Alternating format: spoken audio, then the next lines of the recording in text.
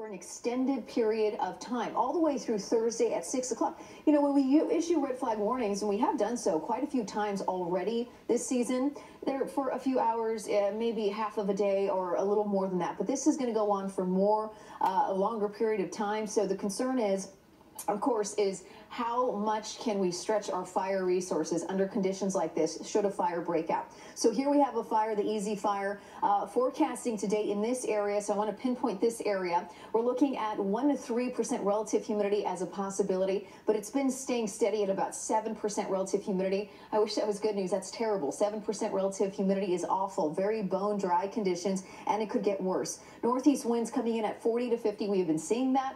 We have also been seeing gusts of 60, but actually 60 plus. So again, through that area, we're still going to continue to see some very strong winds. How long is this going to go on for today? Some of the strong peak winds are currently happening right now, so that'll continue through about 2 o'clock this afternoon. I mean, when I talk about extreme winds that we're experiencing, we're going to see the extreme winds till about 2. Unfortunately, we'll get away from the extreme winds after 2 o'clock, but guess what? It's going to be strong winds. It's not really a great reduction in speed here. So we're going to see, instead of 53 mile per hour gusts, 43 mile per hour gusts, and then that sticks around for a protracted period of time, which we don't want to see, all the way through tomorrow. Look at that. Now we're in tomorrow at 12 in the afternoon, and we still have 41 mile per hour gusts through Santa Clarita. So this is not good news. Extreme conditions, we're going to go to strong Santa Ana conditions, and then eventually on Thursday afternoon, we'll get down to moderate Santa Ana conditions. The temperature goes up 1,000, I should say. For every 1,000 feet, the temperature goes up by 5 degrees. So 5,000, it's up by 5, 10, 15. At 2,000 feet, it's up by 20 degrees. By 25,000 feet, we're up to 30 degrees. So you start out with a temperature of 41, your ending temperature is 71 degrees. So that's the reason why it's not so hot, because we're starting out with cold air.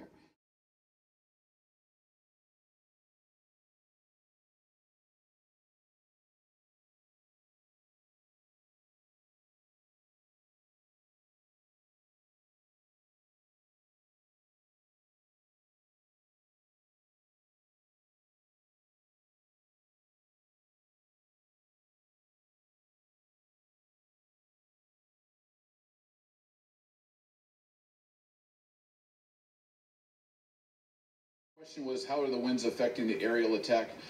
That's a very good question. Appreciate you asking that. Early on in the incident, we were able to get a few loads of fixed wing retardant, which is our FOSCheck dropping retardant, and use it on the flanks to protect some of the structures, especially in the 23 corridor area. Early on in the incident, we hit very turbulent air, and we had to shut down air operations just out of safety for the pilots and safety for the members of the crews of those aircraft. So what we do is we continually gauge it. We keep an air attack platform, which is a basic supervisor, up over the airspace. That airspace is monitored, and when we can safely fly aircraft in there, we take advantage of that time to continue with our assault efforts or aerial assault on the fire. Yes, early on in the incident, Reagan Library was identified as a threat. We had, like I said, we had a very robust response with pre-positioned resources, and immediately when the fire crossed Tierra Rajada Road, we put strike teams of resources, which are engines assembled in increments of 5, into that area, and we were able to protect the Reagan Library. Currently, fire moved around the perimeter of the Reagan Library, and we had successful stands up there on protecting the library and the infrastructure around the facility. So it's no longer under threat then? The entire footprint of the fire is still under threat. The area around there has burned through there, so there's still residual heat that is in the area, and we are calling the entire footprint of the fire still a threat to anything in escape right now, especially with the winds that we have. Yeah. Let's go to the Reagan Library right now, and Sid Garcia, who's been dealing with powerful winds all morning long. Sid? Yeah, it's been crazy up here. Circa, this is where you can see how far or how close the fire burned up to the Reagan Library, and firefighters were able to keep it with the water drops, keep it away. But now here's the concern as we go to the left. Circa, let me step out of your way here. You see where our Eyewitness News van is? We got flames shooting up on top over there, so we may have to move here in a little bit. But the winds are just howling up here.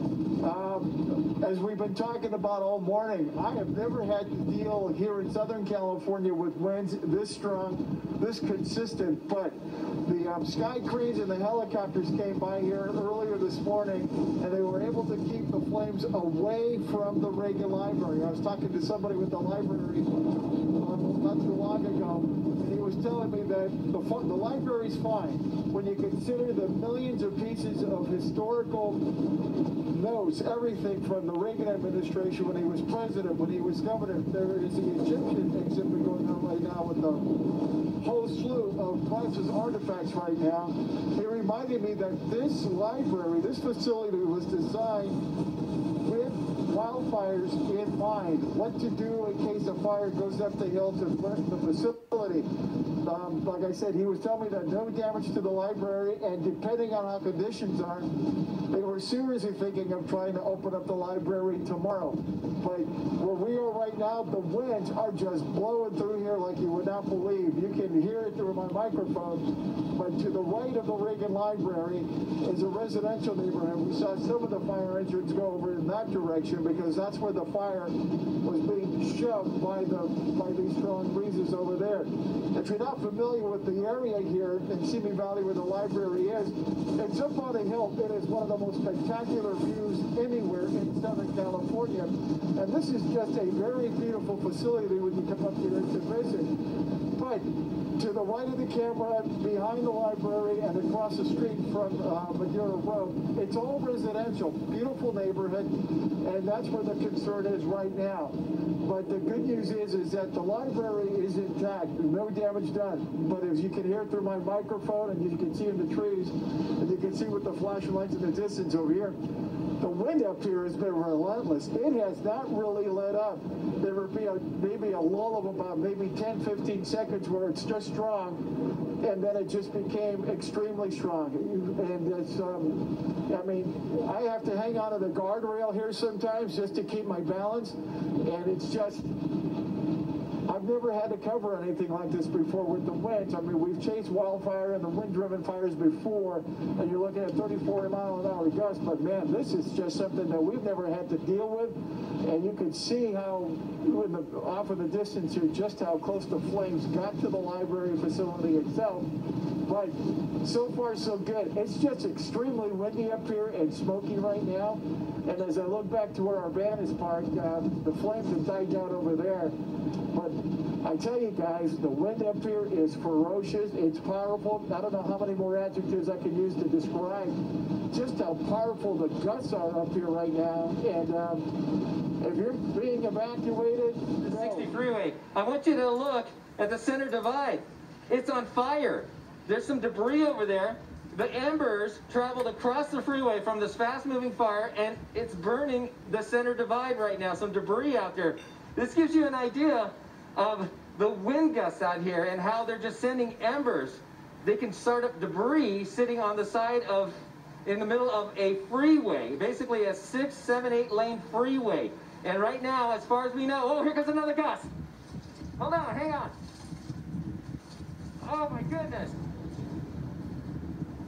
I know you can see and hear it, but boy, it's different when you can feel that wind. That was so powerful. It's amazing. Look at this. It's causing it. Look, turn around, Ernesto. Oh, you just missed it. It caused a little dust devil right in the middle of the road. It is, oh, it's so intense right now. It's unbelievable. Look right here, Ernesto. Look to the right. See how that smoke is just swirling and spinning like a tornado of smoke? That's what's happening out here. The wind will die down for maybe a minute or two, and then all of a sudden, whoosh! It's like somebody opened up the faucets on a huge waterfall. Hold on. That gives you an idea. I hope you heard that, because I felt it with all the sand and debris kicking up and basically hitting me in the side of the head. Ernesto, up to the right, I think they're going to do a water drop right over there with the helicopter. We've seen air tankers out here, multiple drops. They've been painting the side of this hillside, trying to keep these flames away. Now, dude, here we go. Here we go. Wow, they see that? He's still dropping. Hopefully he can hit his mark. That's what these pilots are saying. When the wind is so gusty, it's so strong, They sometimes are useless because they'll try to drop on a target and they'll miss it by 50 yards. This big rig over here that is on its side as well. When this one here happened to topple over right in front of our newsman, this driver and his occupant were inside. They were still trapped inside. Made my way to it. They kicked the windshield out of the big rig to get themselves out.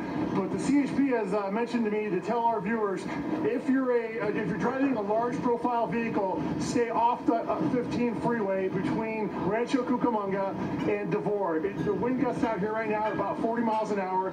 This driver was very lucky. He's resting up what looks against this little wall here. But let me show you what's on the other side. It's about a 100-foot fall. So he came within just feet of coming over that wall and going down 100 feet. And residents tell us they've been through this 4 or 5 times, I think, in the last 5 or 6 years. The good news is the fuel that is burning is light fuel for that reason. It's burned before. It's that light grass, so it doesn't burn with the intensity of the thick brush that we see sometimes. That's one bit of good news. As you get across here on the 23, Brian, I don't know if you can pan across, you can see this hillside does have thicker brush, and there's a firefighter up there too. So this is the area they want to keep it from, because this is heavier fuel, and this could really take off. And of course, we have the homes on this side too. So a lot to worry about. Firefighters on the ground watching it very close. You know, embers flying, and when we get grass embers flying, they don't go very far, you know. So we've been seeing a lot of grass embers, grassy conditions.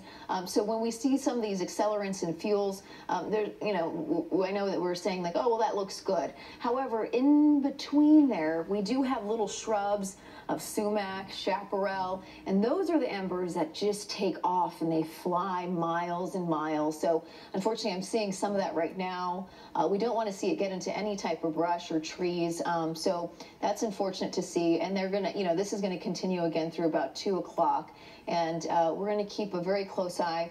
And if you are in high, you know, you don't have to be in a very high ridge top or hillside to get some of those 60-mile-per-hour gusts. About a mile long, a winding, beautiful road that comes up from Madera to the Reagan Library, which is on top of a hill, which is part of the reason why the wind is so strong here, much stronger than in lower areas. Up on the top of the hill, we are getting gusts, I would estimate, at 50 or 60 miles an hour.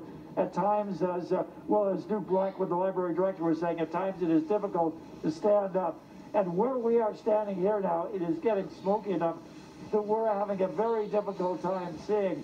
Jeff, I think we need to retreat. We need to retreat. We got another bush caught fire right behind us, and all of a sudden it got very hot. So we are retreating to the other side of the sidewalk. And Jeff, let's go forward this way. Let's go this way. Let's get away from the wind. So we're going upwind to try to get away from this flame that just came up to the side of Presidential Drive. Boy, we can see just how close that is burning to you, Patrick. Yeah. Yeah, I was feeling the embers hitting my hand, and it was coming right across. So this roadway is about 40 feet wide, and the embers were just coming straight across to us. So, I mean, the moral of the story here is that this fire is moving so quickly. It is leaving brush behind that is reigniting. So this is not a case where firefighters can relax and just watch the leading edge of the fire. They have to worry about areas where the fire has already moved through. Yeah, nor is it a case where you can relax at all, Patrick. Chief Sam was just saying to... The wind is coming up again. We're going to find a safer position. We'll throw it back to you. You're absolutely right, Carolyn. You need to have a lookout at all times. You can't turn your back on this fire. You never know when it's going to flare back up. And, you know, the fire's so erratic. Stay in an open space area like that. That's a safety zone where you have open space and no fuel around you.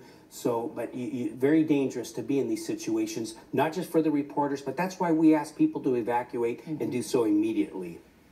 Yeah, let's get up to Megan Reyes overhead. Later we see flame. Yeah, extremely erratic fire behavior, a lot of embers and going in different directions. So do not let your guard down. Let's bring in meteorologist David Bigger on this topic again for us, because not only do we have the strong Santa Ana winds, but we know fire creates its own weather system, so it really can cause a lot of issues. Yeah, and a lot of it is sometimes driven by topography. So something interesting from Patrick Healy's live location where he was when we were looking at the view from the helicopter, it kind of had this almost bend in the terrain there. So he was kind of in the pocket of it, if you will.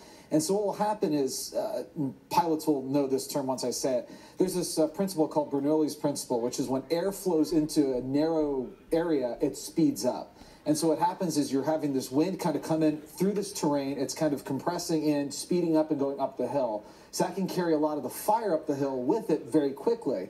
That's why you tend to see the fire kind of going into like these more kind of deeper pocket areas rather than some of those kind of poking out overlooks. I'm sure Chief Sam could talk a little bit more about this. Well, you're absolutely right. Not only that's what we call a chute or a drainage ditch, where the fire moves, the air moves up quicker, but also the fuel gets preheated as well from the fire below. It just heats up ahead of it and ignites very quickly. To watch, but scary to see.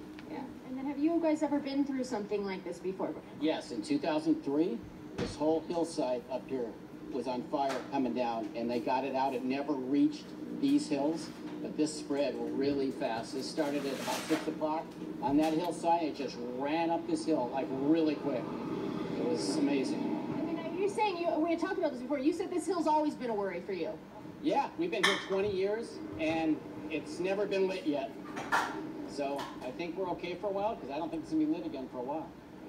Thank you guys for talking to us. I'm glad you're safe. I'm glad you're all right. And this is just one of the neighborhoods that's being affected here by the Easy Fire. Right now, our response this morning brought in several agencies to handle the structure threat and the immediate life threat. Our plan of action out there is to get people out of harm's way initially and protect valuable resources and the structures and infrastructures that surround the communities of Wood Ranch in the Simi Valley area, the areas of Moorpark, Sunset Hills in the city of Thousand Oaks, and several unincorporated areas that surround the county and those cities that are in there. The fire outflanked us very rapidly today, pushed by those 40 to 50 mile an hour winds. We did experience gusts up to 65 miles an hour this morning, which made long-range spotting very, very dangerous, and also quickly outpaced the initial attack resources. Our fire chief mentioned earlier that we were prepared for this. We had several resources on standby, including some of our state cooperators, local agencies that were able to stand up equipment, and we were ready since last night with the projected winds. We work very closely with the National Weather Service on being prepared for these type of events, and our actions right now are to stay engaged on the flanks of the fire and keep it right now within our box. Our current box for the incident is the Highway 118 corridor on the north side. The east side of the fire is the Madera Road area of Simi Valley into Wood Ranch. On the southern end of the fire, it is the actual area of Madera Road where it comes into Sunset Hills Boulevard through the 23 corridor. And on the far west side, we are using the 23 freeway, again, over to Olson Road and up to Sunset Hills Boulevard. We have resources all around the incident currently right now, actively engaged in structure protection and life safety measures. We feel we have a good contingency plan out in front of it in the event fire does cross the 23 freeway and impact the houses in the Sunset Hills area of Thousand Oaks. Working with the Sheriff's Department, our evacuation orders went out rapidly through several mediums. Not only were we able to get people out of harm's way, the evacuation centers proved very useful this morning and being able to get people into those areas and out of the way for firefighting resources to get in there. Thank you very much.